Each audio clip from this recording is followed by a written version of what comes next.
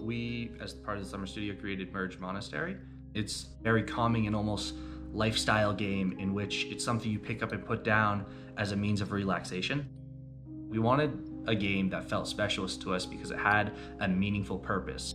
We felt like mental health was something that either all of us struggled with or knew someone who struggled with.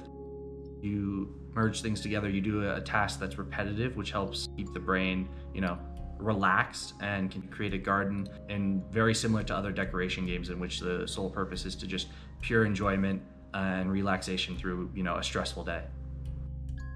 I was primarily audio.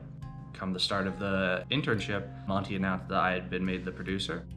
I really felt like personally I excelled, and if anything, it's made me question almost, do I want to continue being a sound designer or do I want this focus in being a producer?